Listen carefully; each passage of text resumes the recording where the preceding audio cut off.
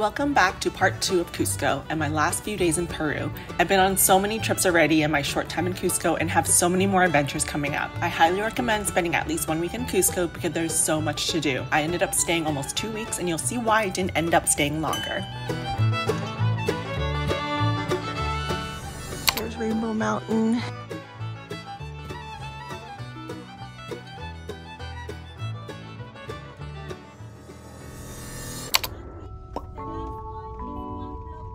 Oh my gosh, just got back from Rainbow Mountain. I had to like take off my 50,000 layers on the bus because the bus was so hot. So I'm back in the room and I'm like having a lot of doubts. Like Rainbow Mountain was just a snippet of the next 4 or 5 days. And it was just so tiring. Not being able to breathe and then feeling like my muscles weren't really working because it wasn't getting any oxygen. So I am tempted to kind of just switch to like day trips.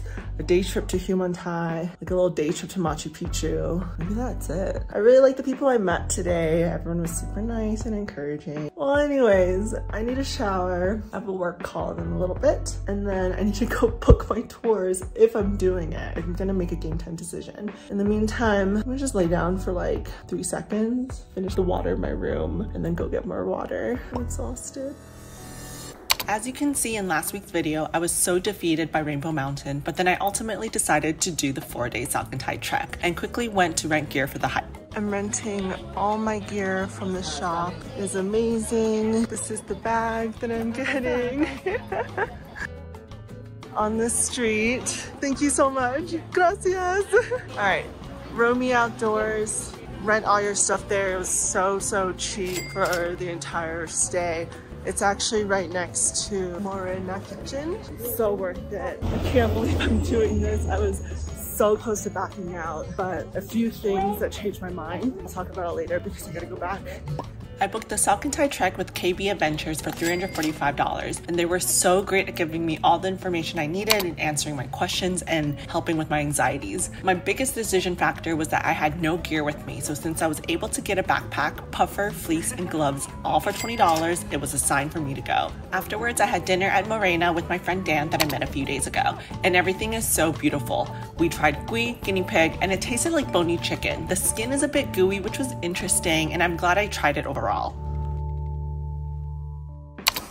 Anyways, this is my puffer. I am now packing for 3 days, 2 nights in these 2 bags.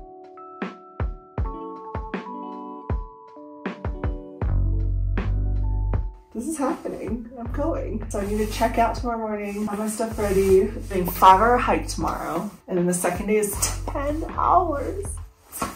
And then 5 hours, and then 8 hours. I can't believe I'm doing this. All right, I'm gonna pack.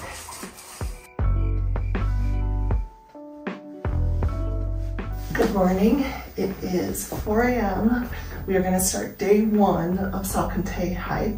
Right now, I'm just trying to get everything packed into this blue bag.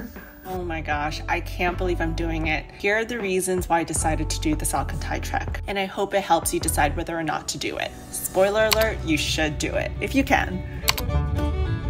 I originally wanted to do the Inca Trail, however, all permits were sold out for the whole month, so it was impossible for me. For Inca Trail, you have to book permits in advance, so you will be hiking the original Inca Trail that the Incans built to get to Machu Picchu. There's limited permits, and you'll be hiring porters to carry everything from the kitchen, tents, even a toilet for the 4 days. So it is more expensive, and you'll be walking on a lot of big stairs, so physically it is more tiring.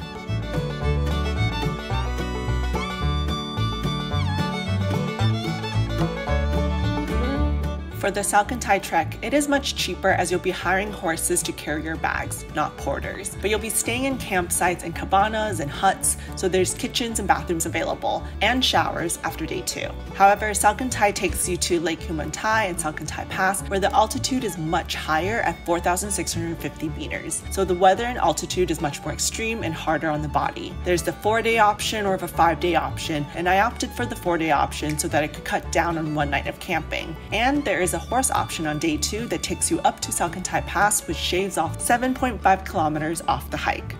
Because of these shortcut options, which I knew from my body would be better for me, I decided I would do the 4-day option and opted for the train ride back, so that was an additional cost. In total, I paid $345, including the entrance fees and renting a sleeping bag and poles. I'll have a full vlog detailing out the 4 days and what it's like to hike the Salkantay Trek, so you may see for yourself if this is something you would want to do. At the end of the day, please listen to your body and the altitude sickness is very real. There are also shorter hikes you could do to get to Machu Picchu, or even just a day trip option, which I had considered doing as well.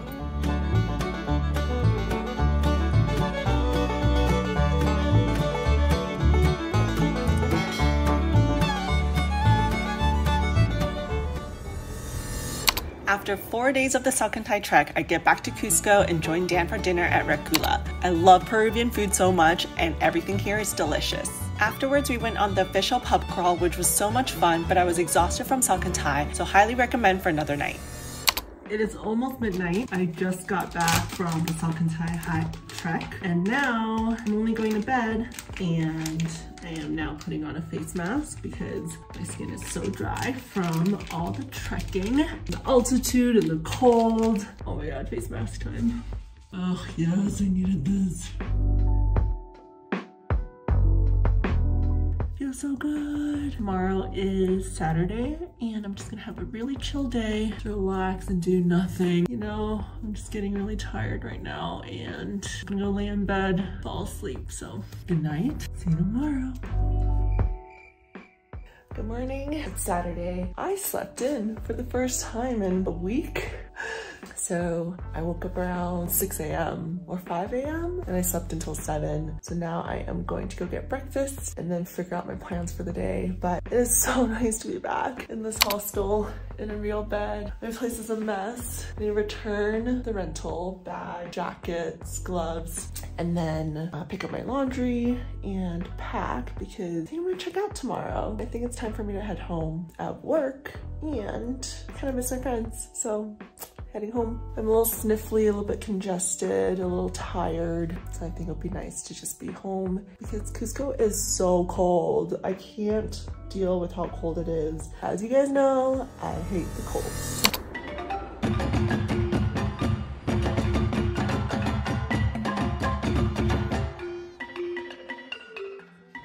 There was a festival happening at the main plaza, so I watched that for a while before meeting up with Bram, who was in my Salkantay Trek group, for lunch at the San Blas market. Next day, of course. We got fresh juice and I ordered a lucuma orange juice and the Machu Picchu sandwich.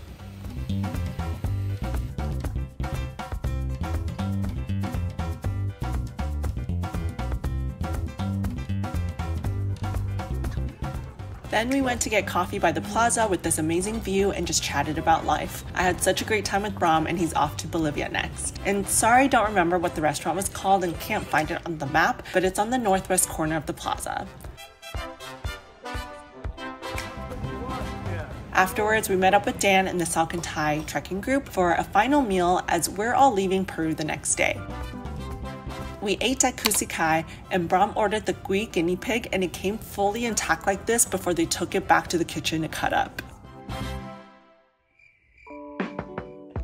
It's my last day in Cusco. I love this jacket that I bought yesterday after dinner with a couple of friends, but I check out today at 11. It's about 9-ish now. I had breakfast and I'm going to go get a massage, come back, shower before I have to check out of my room. And then I am gonna go, I think I'm gonna go shopping, like walk around, take some photos. And I'm gonna be leaving around 4:35 to get to the airport, get my massage.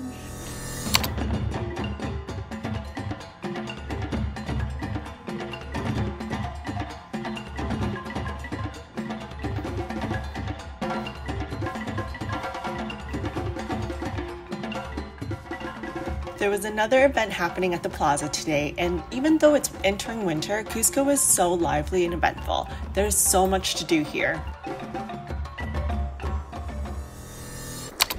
Back in my room, so I did not get a massage. It's not open yet. So now I'm just gonna pack up my toiletries, all my stuff, check out, and then walk around town and maybe get a massage later. Last day in Cusco.